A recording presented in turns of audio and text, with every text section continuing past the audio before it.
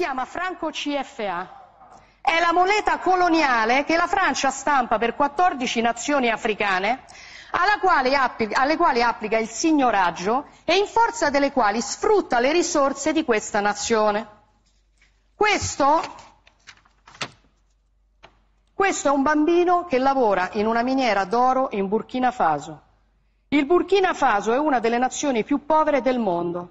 Per il Burkina Faso, che ha l'oro, la Francia stampa moneta coloniale. In cambio pretende che finiscano nelle casse del tesoro francese il 50% di tutto quello che il Burkina Faso esporta. L'oro che questo bambino si infila in un cunicolo per tirare fuori finisce per lo più nelle casse dello Stato francese. Allora la soluzione non è prendere gli africani e spostarli in Europa, la soluzione è liberare l'Africa da certi europei che la sfruttano e consentire a queste persone di vivere di quello che hanno. You know, what comes to mind when I see this, I see a prime minister that's talking to their people. I see a prime minister that is enthusiastic, that is passionate, that wants to ensure that the future of Italy is successful and it is in a place that looks out for the best interest of their own people. However, when I take a second look at this, that excitement that I get from this quickly turns to dread. Because I then start to think over the last 20, 30, 40, 60 years, 60 years of which a variety of African countries got their independence. At what point have I heard an African president speaking with such frankness, unapologetically, brutally, honestly, about the CFA franc specifically? Julius Malema aside, obviously he has his own focus within his region and his country in South Africa in dealing with the Dutch and the Afrikaans and whatever other European settlers that they're dealing with in the southern region of Africa. However, him aside, because he has always been someone who was never afraid to speak truth to white European power. However, who has stated something so frank and who has come out with such ferocity as this video? Which one of our African leaders have done that? Why is it that the most ferocious response and speech against the CFA franc didn't come from a single African leader, but actually a female prime minister in Western Europe?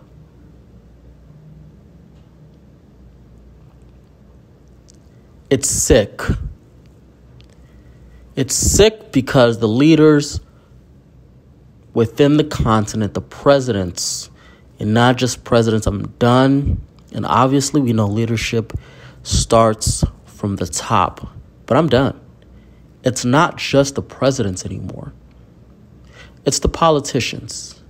Because if the presidents of all of these different head of states refuses to speak truth to power, why are they not surrounded with other people who force them to? You see, the reason why the Prime Minister of Italy can speak the way that she does is because she's surrounded by people who want her to speak the way that she does. The problem that we have in Africa is that a lot of our leaders don't see the necessity to speak up for their people. And it's sad. It's a sickness. And I will just say, for those who are younger, for the new black zeitgeist, millennials and younger, the time for being sad is over. The time for anger has arrived. We've given the African leaders so much time to stand and stay standing.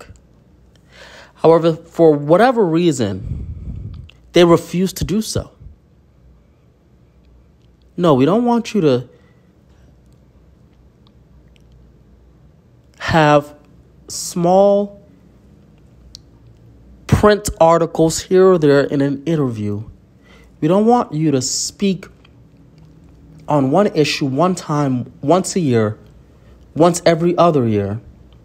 We want you to speak to power every chance you get, every single time.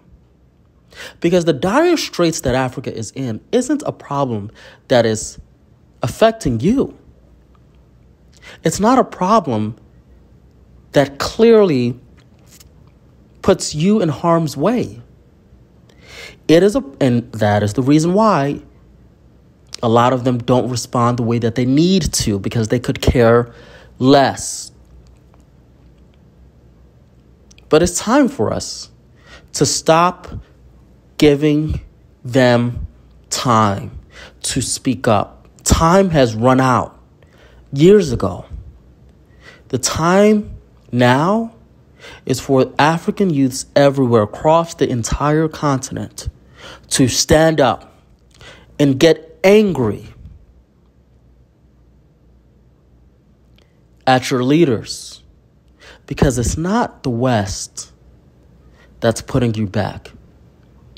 It's your leaders who refuse to do whatever is necessary to protect their young girls, their young boys, their young adults, and the next generation. It is their duty to sacrifice themselves. Yes, for the next generation.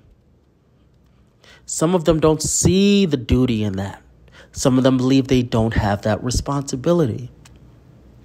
It is incumbent upon the younger generation to stand. Because if we don't stand, the generations that come after us will be cursing us in our graves. It's not about us. It's not about the older generation. It's about the next generation. And with that, we must do whatever means necessary to force every single one of these African presidents that are so scared of speaking up to either speak up or get out of the way. Because it seems as though they're more frightened by the West and what they would think, when they really should start getting frightened by the youth. Because it's come to a point now where over 75% of Africa's population is under the age of 18. And if we don't do what is necessary to ensure that Africa's resources are primarily extracted for the benefit of the youth, meaning all parts of the value chain, from manufacturing to end product design, we need every job that we can get. Every single one. And if the African leaders are so afraid of saying, okay, the CFA franc is no more, don't worry. We will say it for them. And if they refuse to say it, may God help them. May God bless the next generation of Africans, and may God continue to give them the fire that is necessary to enrage them and bring about a new future that will benefit the next generation. because we are all that we have.